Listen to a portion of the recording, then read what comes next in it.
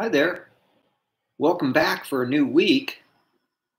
Hope you had a nice weekend. Hope for the moms in your life that Mother's Day went well. I know that uh, in my life, other than Mother's Day, uh, the trails are back open in L.A. parks. I don't think Glendale's are open yet, but if you like to hike the trails in Griffith Park and other major city parks, they are back open. On Saturday, it seemed pretty crowded. Sunday, I was in the park on my bicycle, and it didn't seem quite so crowded. Although with the bike, I wasn't up on the trails. Hey, we've already got 5 people in the room. That's pretty good. Looks like people are anxious to get things started. Hello, Clara. How you doing? How you doing? Well, I'm going to do a couple of things that are maybe a little bit different this week. I don't think jarringly so, but try to make the course a little. Oh, I don't know if rigorous is the word, but doing as you'll see, doing some stuff that's just a little bit different. So, who else is in the room? We got Clara. I know that.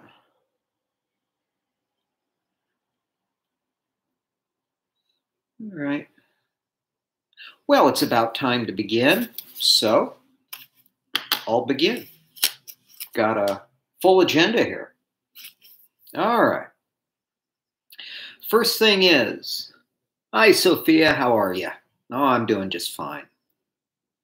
The Associated Students events calendar has been posted in announcements, and it's quite a thing. GCC Pride Week continues. Asian Pacific American Heritage Month continues. Student elections are about to happen. I've already had been contacted by one former MassCom 101 student who may be asking to have a campaign video put up, a link to it in the announcements for this course. Now, if I do that for one candidate, I should do it for all of the candidates. So if you or a friend of yours is running for student body office and you would like to make a little campaign video, send me the link and I'll put it in announcements. I mean, I can't endorse any candidates, but if you have a video that you would like to, have a link to it as part of your campaign, send it to me and I'll put it in the announcements. Also, on the Associated Student event calendar, it was mentioned that they have career development events. Especially during this time where you guys are at home a lot and you have time to kind of figure out where your life is going.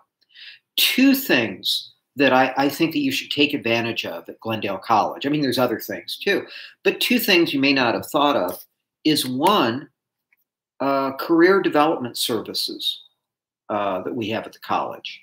To kind of help you think about career choices.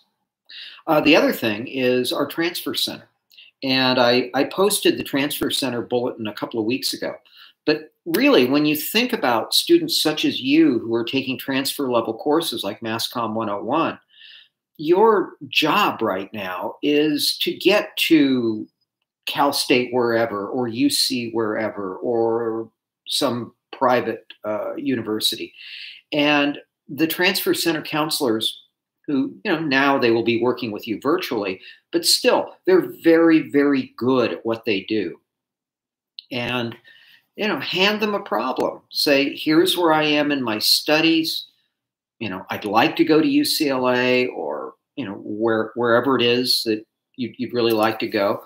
And, talk to them about how feasible that is or what you would need to do to be a good candidate to get to where it is you want to get to. And then, of course, there's also the money part. How do you work that out? So, yeah, career development and the transfer center. I think those would be two good things to kind of pursue while you're in this sort of, I don't know, captive environment that we're all in. All right, next announcement. I am waiting for an email from Dr. Vyar about the fall semester. The odds are that we will at least be starting it remote. As for the summer session, that is all going to be remote and distance ed. If you have not signed up for summer classes yet, do so soon. They are filling up quickly. What is typical when the economy turns down, when people are thrown out of work, is community college enrollment goes up. And as community college enrollment goes up, seats in our classes become harder to come by. So, yeah, try to sign up sooner rather than later. Hi, Guy. How you doing? How you doing? Up next, supplemental instruction.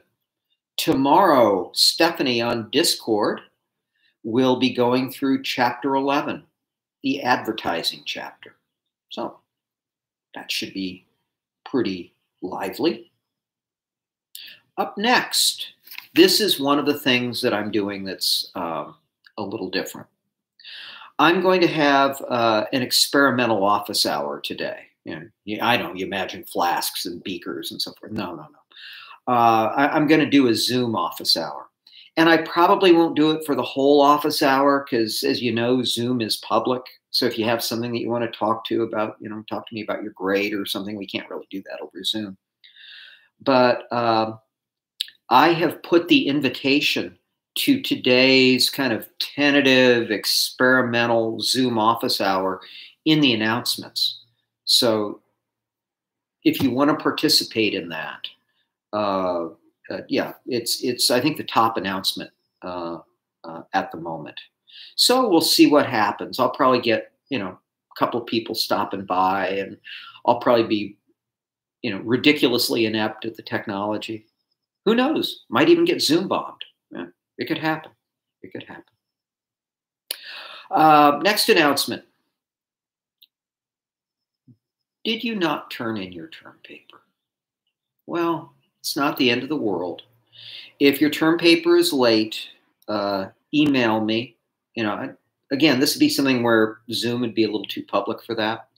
But if you had an issue that kept you from turning in your term paper, email me. We'll work something out. I've been going through them. There are a lot of very fine term papers.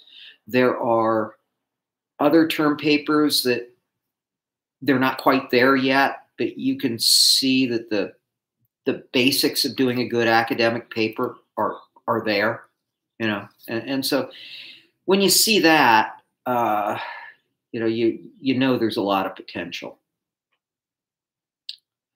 Let's see. Oh, next thing, quiz number 3 is coming up. Yes, it'll be available to you next week. The third quiz will be like the other 2 quizzes. It'll be multiple choice. You'll have a couple of times to be able to take it. It'll be easy. It'll cover the first 3 chapters after the midterm exam. So that would be television, internet, and advertising. So quiz number 3 coming up next week. On to the question of the day. Let's see how this lights up the chat box. I don't know. This may do really well or it may not. Today's question of the day, I thought that I should make it about term papers, right? Because your term paper was just due. And while you're thinking up your answer, I'll tell you my answer. Now, what's the question, right? The question is, what is the biggest or weirdest or most memorable paper you have ever written?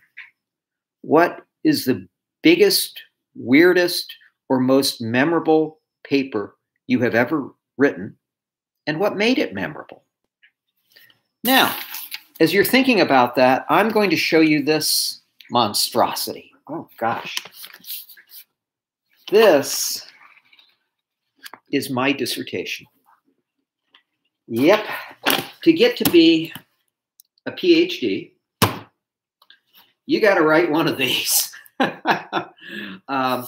Remember when we were talking about the history of the book industry and writing surfaces? This isn't really on paper. This is on vellum. Vellum is a latter day and lower priced version of the animal skin surface that they used on those early European books. And the reason is my dissertation and everyone else's is expected to be in the dusty catacombs of the university library, you know, essentially forever, right? And so there's a copy of this, I guess, you know, somewhere in the fourth basement of the Doheny Library at USC. And you know, I'm a big fan of term papers, of research papers, because I think it really gets you focused on trying to figure out what's good information and what isn't good information. How can I take sometimes conflicting sources and weave it together into a coherent whole? And I hope you got a good taste of that with your term paper. So let's light up the chat box. What is the biggest or weirdest or most memorable paper you have ever written, and why? And I will sip water while you do that.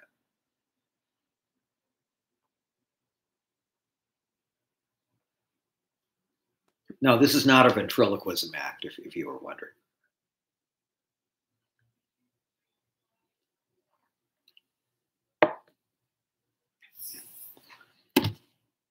Well, this one really isn't going anywhere, is it? Oh, okay, Sophia. The most memorable paper she has written is one about political philosophers and their philosophies.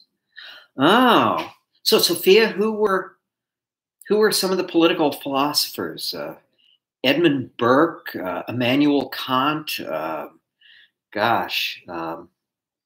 Who's the prince, the Italian guy? Machiavelli. Did you write about Machiavelli?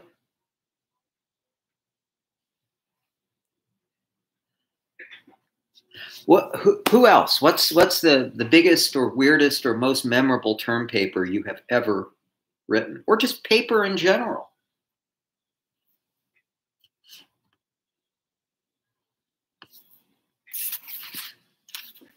Michael is saying last minute final paper for high school. First and last time that he wrote a paper overnight with no sleep. Oh, that sounds, yeah, brutal.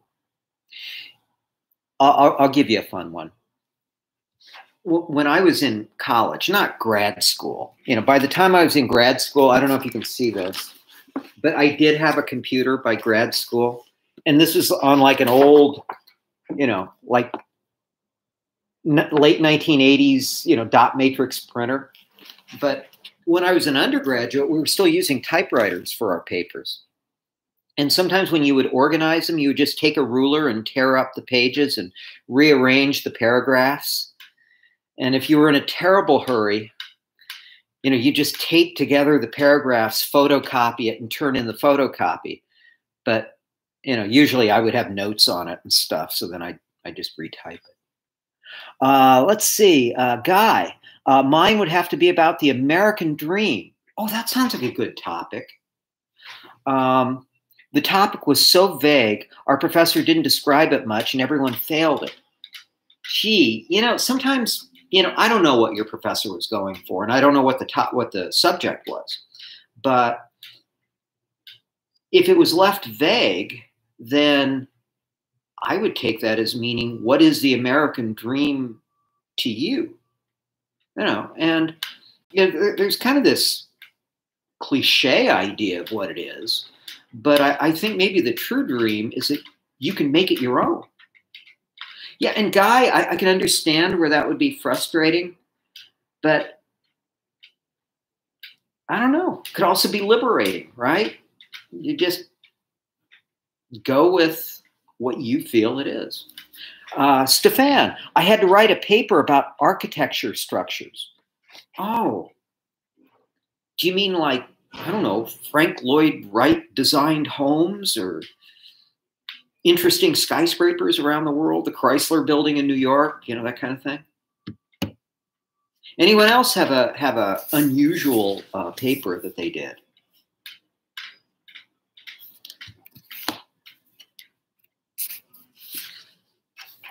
Okay, we got off to kind of a slow start, but we've had some. Oh, you wrote about Frank Lloyd Wright. You know, we have some not just Frank Lloyd Wright structures, but also Lloyd Wright structures. Lloyd Wright was his son around here. Frank Lloyd Wright, the Hollyhock House in Barnstall Park, was recently named a World Cultural Heritage Site. And, you know, I feel a great deal of pride about that because as a kid who went to Los Feliz Elementary, and in those days, the walkway under Hollywood Boulevard was still open.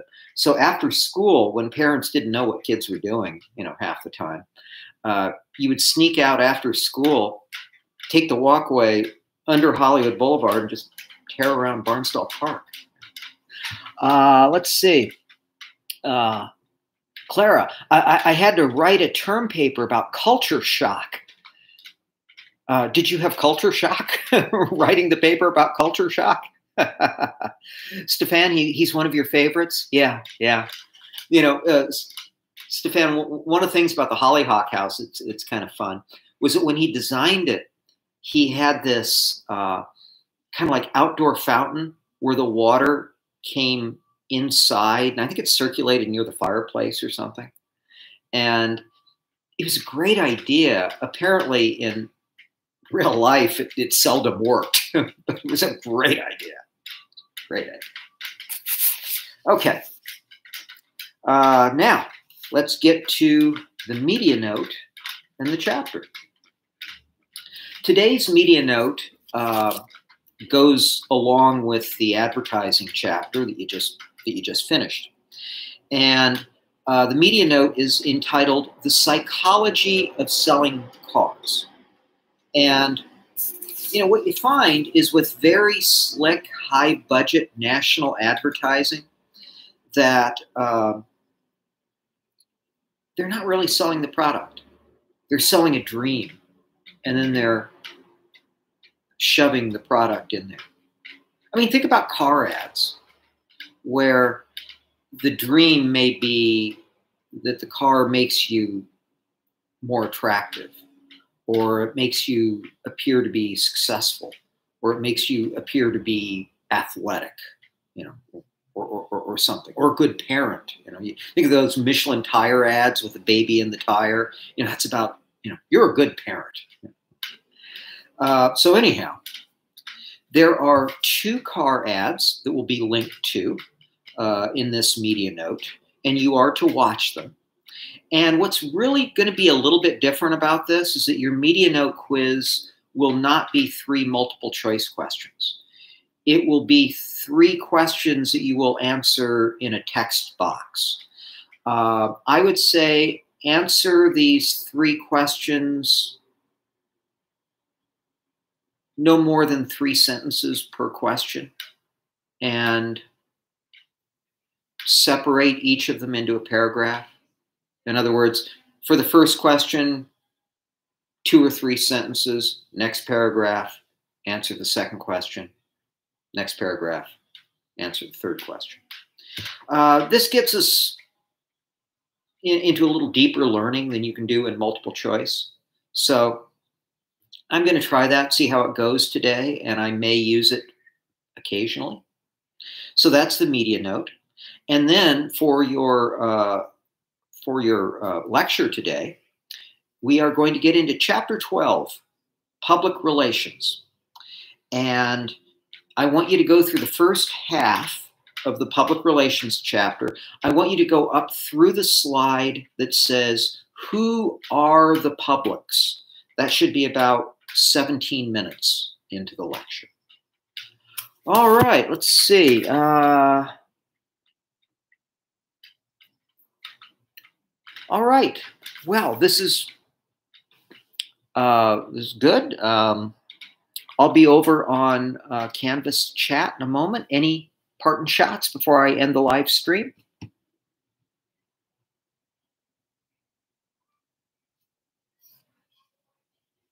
Okay, guys. See you over on Canvas.